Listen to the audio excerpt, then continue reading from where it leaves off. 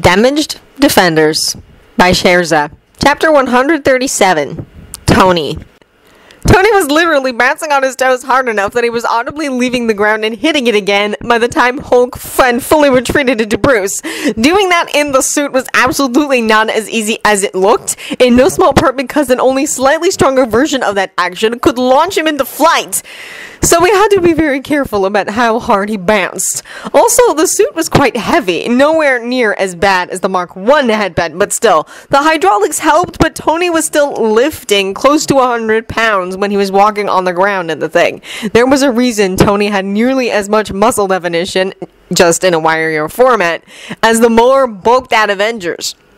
All that said, right now, Tony was so excited he was practically coming out of his skin, so little wonder he was managing to bounce on his toes in the suit, because holy crap! They'd all of them been making assumptions about Hulk. Not to be mean or judgmental or anything, just nobody, not even Betty, had a real clear idea about much of anything regarding the Hulk. Knowledge pretty much stopped at he hates Ross and thunderstorms and will literally do anything to keep Betty safe. Even with Charles having told them that Hulk had the capacity to someday be a normal adult human, they'd made assumptions as to how long getting there would take, simply because they had absolutely no data to work from where Hulk was concerned. Hulk had just blown those assumptions not only out of the water, but off the planet.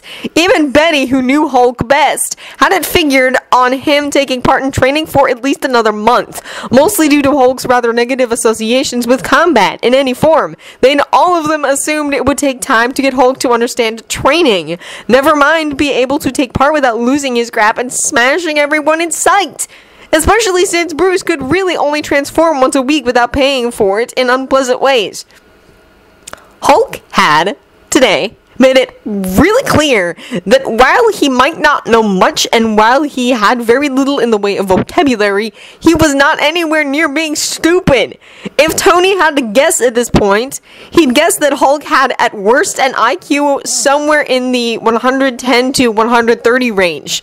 Lower than Bruce's IQ, but still above average. At best, Hulk had Bruce's IQ in full. Because seriously, Hulk had asked to train with the team, had asked for himself and Logan, and Tony was never not going to sticker at Hulk's name for Logan. Yeah, it had been Tony's idea to limit the first attempt at training to one or two of the team, but the choice of who had been Hulk's entirely. And Tony could about see the logic Hulk had used in his choice. Logan he'd worked with, if only briefly, during the mini invasion, so Hulk probably figured he could do it again.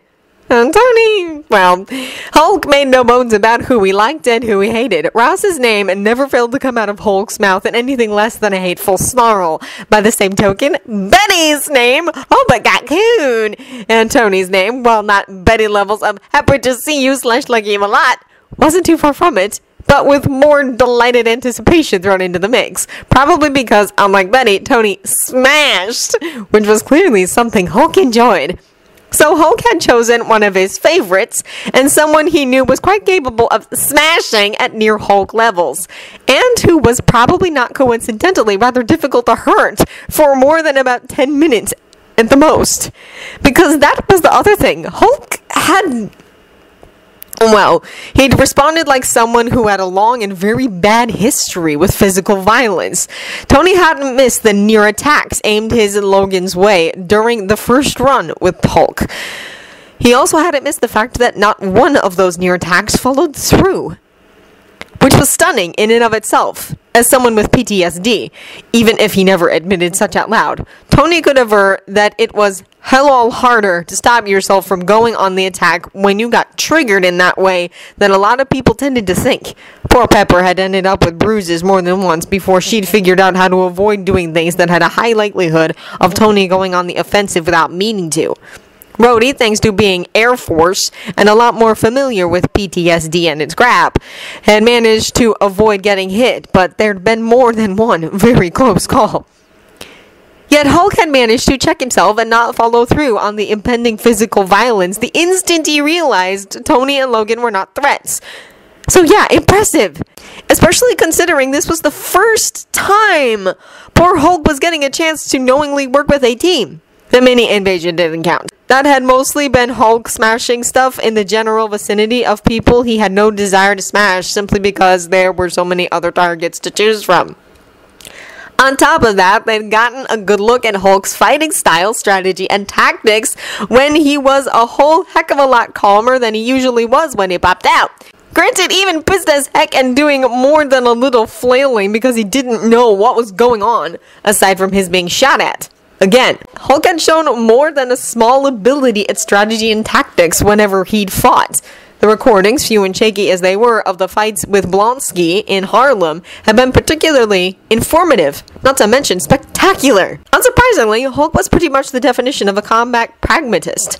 Given that he didn't even know there were supposed to be rules to fighting, it was hardly a shock that he ignored them in favor of winning. Things like ripping arms and hands off was, well, brutal as heck, even when employed against a metal, non-living opponent, but it was also effective as hell in rendering said opponents either unable to fight at all, or at the very least making them a whole heck of a lot easier to smash. Best yet, Bruce, while obviously tired from the transformation, clearly had either full memory of what Hulk had been up to or very close to it. Tony had noticed that as Bruce started accepting Hulk and stopped fighting him all the time, he was remembering more and more of what Hulk did when Hulk was out. And Tony knew this because of what Bruce said pretty much the moment he was fully back. You know, I really don't envy Hydra when Hulk gets a chance at them. He is severely pissed about what they did to Bucky. Bruce's words were a little slurred with exhaustion, but otherwise understandable. No, really? Tony drawled, trying not to laugh. I think we got that memo when the two of them met. When Hulk, more or less used Bucky as a teddy bear for like half an hour. Okay, so it hadn't been that long, but that stuff had been hilarious. Concerning at the time, because no one had known how Bucky'd take getting snatched up like that, but really hilarious in retrospect. And also, Tony was so looking forward to aiming a fully understanding Hulk at Hydra. That was going to be beautiful. Painful as heck for Hydra, but beautiful. And given that no one had said a thing about Hydra to Hulk today, that meant that Bruce was remembering what Hulk had been thinking at some point. Up to now, the only things Bruce had commented on were things Hulk had done. It didn't necessarily mean Bruce didn't remember Hulk's thoughts, of course, but whoa! Just Bruce being willing to cop to remembering Hulk's thoughts was an improvement on the two's coexisting. Bruce huffed a laugh. Okay, so Hulk's kind of obvious about his favorites. Try about everything, Jolly Green. Tony told him with a smirk. He should never, ever try playing poker, or anything else that requires any level of not showing what you're thinking with your expression. On the one hand, trying to teach Hulk about poker face would be interesting. Tony filed the idea away for later use. First, they needed to get Hulk up to speed on what things were, how to count, how to write, that sort of thing. Which, for the record, Tony kind of wanted to go drag Ross out of jail and airdrop the bastard without a chute from 30,000 feet, because if it hadn't been for him, Hulk would know at least some of that stuff by now.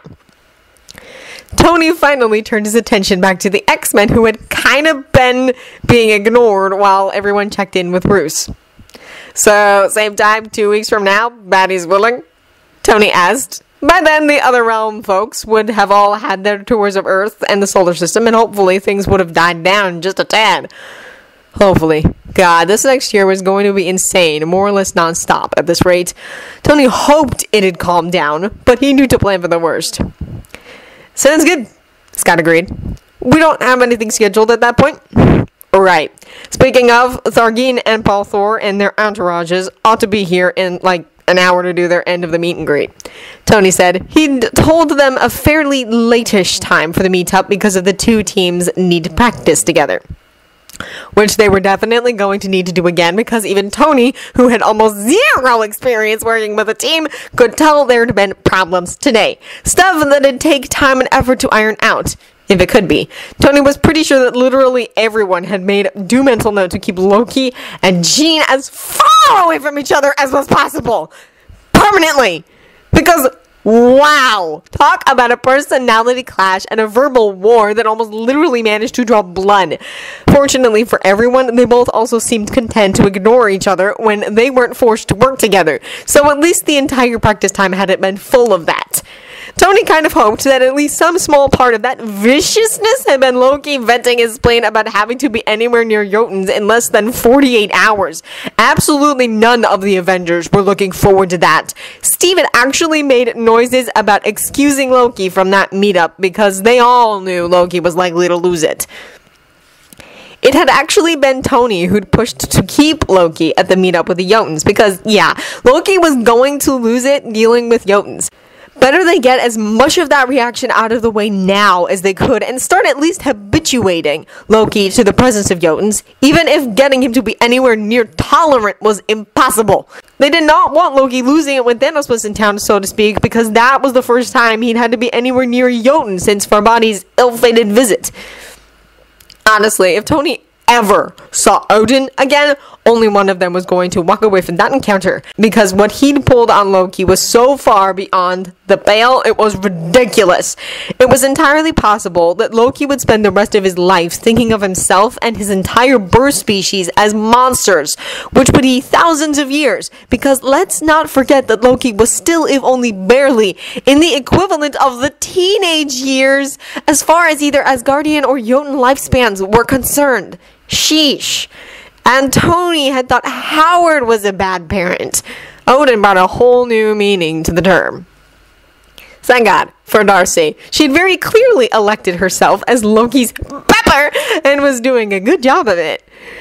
She'd gotten him calmed down, and from what she'd said, stopped him from bolting in anticipation of getting kicked out after Farbodi's visit, and had managed to help with lesser moments before and after that. She'd also given Thor solid advice more than once, and helped the big guy to not accidentally step on Loki's toes.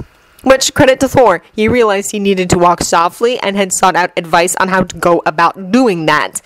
Tony actually really liked Darcy. She was deceptive.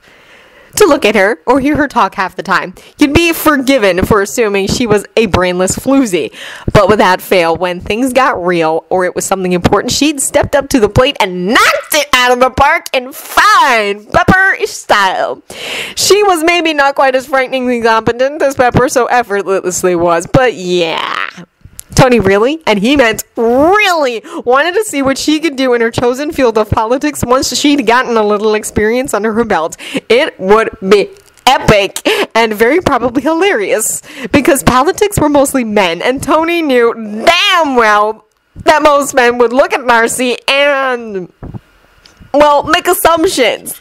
Tony didn't mess with politicos as much as he had back in SI's weapon-making days, but he still had to deal with them enough he'd be able to see the fallout. Let's sit up, Scott said. Dinner will be in a couple of hours, and you guys are all invited if you want. Scott said. He gave Tony a look that, visor be damned, still managed to look half amused and half exasperated. I know you'll want to hang out with the kids. So Tony liked the vast majority of the brats at the mansion. Sue him! There were several he was actively mentoring in hopes of stealing them for SI when they were old enough. Kitty Pryde, in particular, was damn near Tony's equal when it came to computers. He would not put it past her to be able in a few years to create her own AI. Forge! Yeah! Tony wanted that kid at SI badly, because his mutation meant he was able to invent and build any damn thing he wanted as long as it was mechanical in nature. With Forge in particular, well, better he work for Tony if he wanted to try to work in the wider world than for damn near anyone else. Tony at least would not abuse the kid and his ability, and Tony had the money and clout to protect the kid if assholes started sniffing around him. Granted, cornering Forge would end every bit as badly for his attackers as cornering Tony tended to, if not worse, but still, the kid shouldn't have to deal with that if at all possible.